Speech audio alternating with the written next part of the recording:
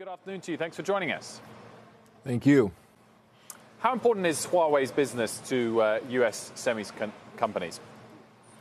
Well, Huawei is a very big or the biggest buyer of chips in China, and China is the biggest buyer of chips in the world.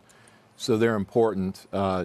Putting a single company of any size on a blacklist is not going to hobble the semiconductor industry. It might put a dent in some P&Ls for a few quarters, but it's not fatal.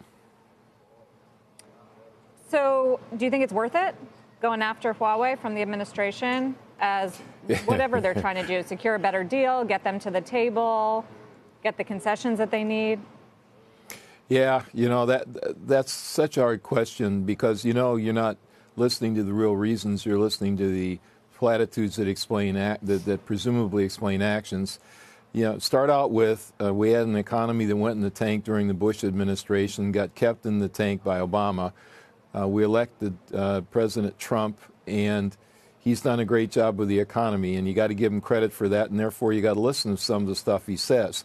Now, he says the Chinese are playing unfair on trade, and with my job, founder and 34-year CEO of a couple billion-dollar chip company, I know that's true.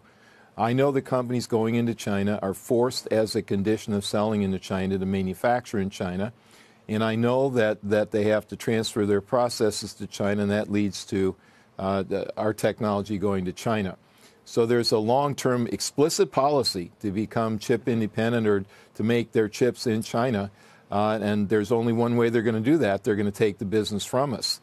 So, the plausible argument is they're playing unfair to take your chip business, and we are going to stop it now, and you're going to have to pay in the short term. It's credible. I don't know if it's true or not, but it's credible. TJ, how much do you think Huawei is hurting? There's lots of debate about how much the Chinese economy may or may not be hurting from the trade war, but is Huawei really suffering? They are. Surely they are. This is another thing, an unfortunate macho component to it. And Huawei says, hell, we'll make our own. Well, it's true. They own the biggest chip maker in China. But they don't make the really hard-to-make chips. They don't make the firmware, the software systems that run on those chips.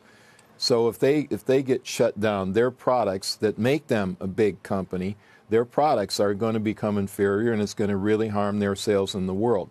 So it's a crippling blow not to have American technology when you're a communications company. TJ Rogers, good to check in with you. Thank you.